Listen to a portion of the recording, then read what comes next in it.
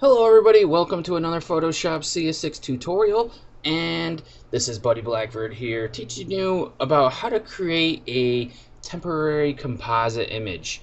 Now in the previous tutorial, the one right before this, we talked about merging adjustment layers, and the way we did that was merging the adjustment layers with the image that you were actually trying to adjust. So they all merged into one and created just one picture. And you didn't really have control over the adjustment layers anymore, and that also made the adjustment layers disappear. Now, what if you don't really want to do that? You want to do something different and create the look, but you don't want the adjustment layers to go away or anything like that. Well, that's possible by creating a composite layer. And the best way to teach you about what a composite layer is to pretty much just show you show you how to do it, and then you'll know.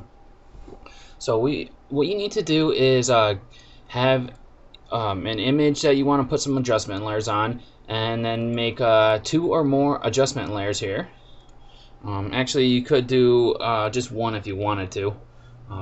So what we're gonna do now is create a new blank layer at the top, and make sure you have that layer selected. Now on your keyboard, hold down the Alt key, or if you're using a Mac, you want to hold down the Option key, and we're gonna click and hold on the layers options here, and you have to click and hold on it because it'll just go away if you just try to click on it and just come down, because we have the Alt button held down. And I'm going to come down here to Merge Visible. And now you can see that my blank layer has now been populated with a composite image. If I turn off all these here, we can see that this layer is now all of the adjustment layers and the background layer combined.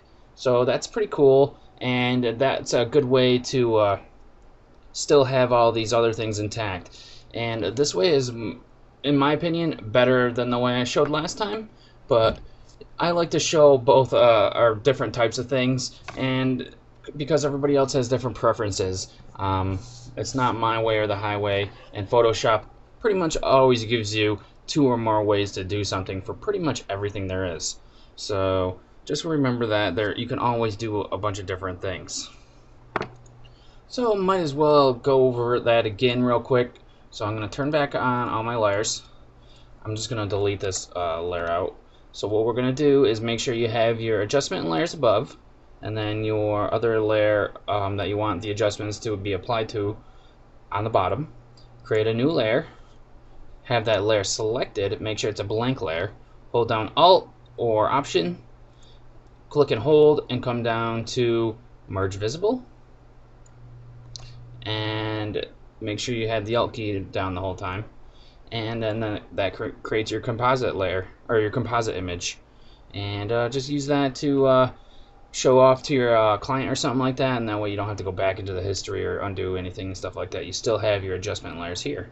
So that's my cool quick little tip that I wanted to show you guys for this tutorial, and I hope you liked it. Hopefully it comes in useful.